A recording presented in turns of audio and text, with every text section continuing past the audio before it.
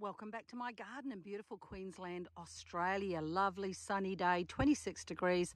So I'm out and about in the garden and I want to show you my number one rose in my garden, and this is it here. It's called Double Delight. Now, as you can see in there, it's a beautiful cream, opens to a slight white, and it's just fringed on the ends with this beautiful light pink to dark pink edging. Isn't it gorgeous? Let me show you what it looks like when it's been out a little longer. And the size of the rose, so you can see inside there, it's a beautiful yellow and cream colour, still with those edges fringed. It looks beautiful, doesn't it? This one doesn't right open up for the pollinators, but plenty of others around it does. I just love it. It's my number one for look, for fragrance, for stickability in my garden. The fragrance on this is just absolutely beautiful. The bush, as you can see, has plenty of blooms on it, happily growing here. This one's growing on a standard, and that means it's on a 90 centimetre stem.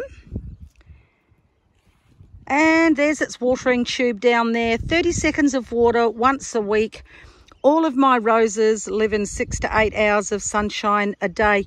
Now, a Double Delight is a hybrid tea, and that means, as you can see, one flower, one stem. So each stem has one flower, and these are beautiful, cut and put inside in vases. Absolutely gorgeous.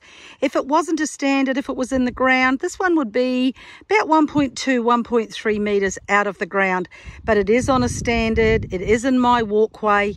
I walk past every day and enjoy the fragrance. It is without doubt my number one rose. It's absolutely heavenly. So if you're looking for a rose that has amazing fragrance, because a lot of people go searching for amazing fragrance, this has amazing fragrance, as well as looking this beautiful. Look at it. Isn't it gorgeous? Double Delight, growing happily in my rose garden as a standard. Have a fabulous day today in your rose garden too.